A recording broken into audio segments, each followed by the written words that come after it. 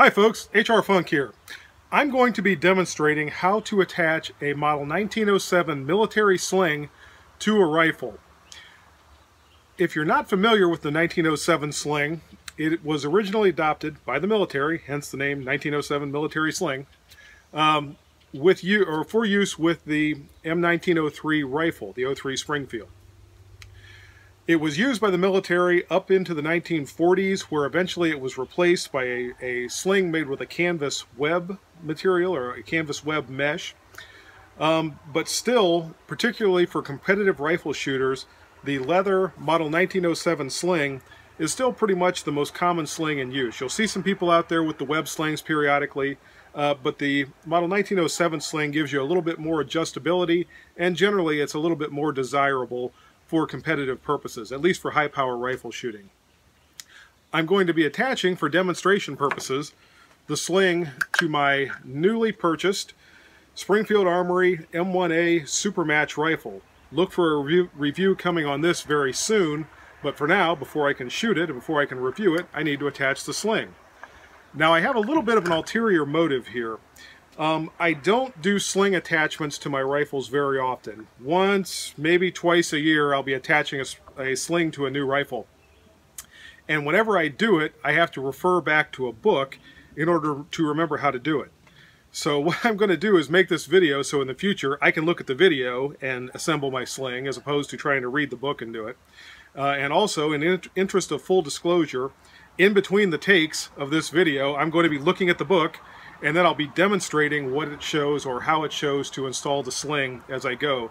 If you're an old hand at this and you can do it with your eyes closed, you can probably stop the video now because it's not going to do you any good. If you're like me and you got to look to something or use something for a reference every time you do it, then stay tuned and we'll do this together. One last thing, I'm going to be attaching the sling based on the method used by Master Sergeant Jim Owens, and outlined. His book is the one that I use to reference to see how to do this. There are other ways to attach the sling. I like the way he demonstrates in the book. It's the way I've set up the slings on my other rifles, and for me it works pretty well. So again, if you have learned another way to do it or you prefer a different way, you can tune out now because you're not going to learn anything from this. If not, stay tuned, and when I get all done, I'll show you how the sling looks when it's all attached to the rifle and how it's going to work when you sling up. You can actually use it for a shooting aid. Before we start to attach the sling, let's look at its basic components and see what they are and try to get some reference points to identify how it is we're going to attach the sling to the rifle. There are 4 parts to your 1907 military sling.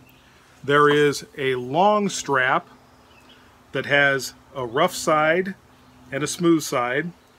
It also has metal hooks called a frog at one end. There's nothing at the other end. There is a short strap, also has a rough side and a smooth side. It has a frog, or the metal hooks, at one end, and it has a D-ring at the other end. The last 2 parts you have are 2 keepers, sling keepers. They're just basically loops of leather that are sewn together that we're going to eventually use to hold this all together. And when you have the sling attached to the rifle, this is what's going to, once you tighten the sling down, this is what's going to hold it in place, your keepers. Another quick point about the frogs and the way they're positioned on the 2 different straps. The points of the frog always point toward the rough side of your sling. So if you lay them with the points facing down, you will always have the smooth side of your sling facing up. The first step to assembling our sling is going to be to lay out the pieces properly. What I have done is put the short strap with the hooks facing down and the frog to the left and the D-ring to the right in a space slightly to my left. I've put the 2 keepers stitching down directly to the right of the D-ring, and I've placed the long strap with the hooks facing up, meaning the rough portion is facing up, just in front of the other 3 pieces of the sling. This is the way we're going to lay it out to begin to assemble our sling. Okay, for our next step, we are going to take our 2 keepers and slide them onto the long strap. Again, the long strap has the rough surface facing up. The hooks are facing up and they are to the left, or excuse me, they are to the right of us as we're looking at it. We're going to keep the stitches pointed down and slide the keepers on about halfway through this series of hooks, or excuse me, this series of holes that are closest to the hooks. And this is going to be the position that we're going to start to assemble our sling from. At this point, we're going to take the end of the long strap that does not have the frog, the end that's just cut and rounded off. We're going to take our D-ring and turn it so it's pointed up, and we are going to feed the long strap through it just like this. So now we've got the smooth side of the long strap facing up, we've got the smooth side of the short strap facing up. The long strap is going through the D-ring and wrapping back around, and the keepers at this point are right here. Now we're going to feed this end, the rounded end, through our keepers, just like this. They're going to fit fairly tightly, which is what you want them to do.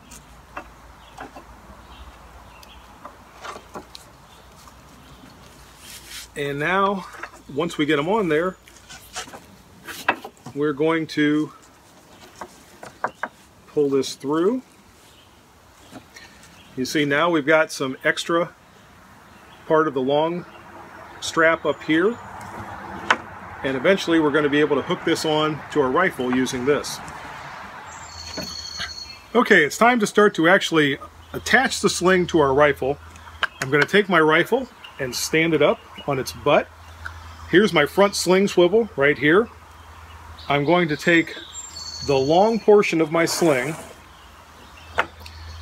and notice as I hold this up, the frog or the hooks are closest to the stock, and the part without the hooks is going to come around and right down through here. And I want to pull it down just about to the trigger guard of my rifle. I'll probably use a little bit more. There we go. And now I'm just going to pick a set of holes and attach the frog, and I now have the front portion of my sling attached to the rifle. Next, we are going to take the short strap. The hooks, if I pull the sling straight out from the rifle, should be pointing down, and we are going to feed those through the lower sling swivel and bring them up and attach them to one of the sets of holes in the long strap. And the holes are kind of tight here, so it'll take me a moment to get them in there. There we go. And our sling is now attached to the rifle. Now that we've attached our sling to the rifle, let's take a look at how the sling is used when you want to use it for a shooting aid. The first thing I'm going to do is detach the top frog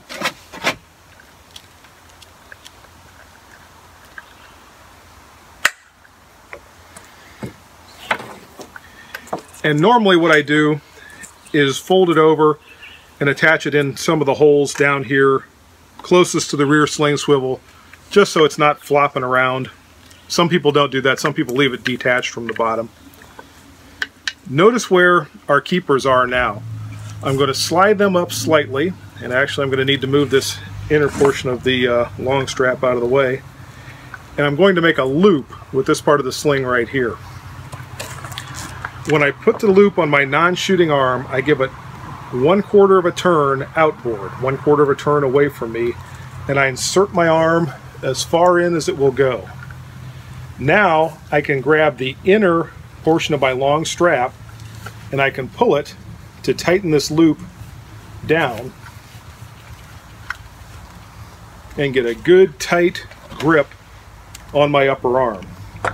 When I place my hand inside the sling, it goes over the sling and under the forestock of the rifle. And notice how it comes around my hand and comes back up. And when I get into a shooting position, the sling is now supporting the weight of the rifle. I really am not using any muscles in my left arm at all to support the weight of the rifle. It's all being supported by the sling. and I can support it very well and use this to shoot very steadily from either a prone or a sitting position.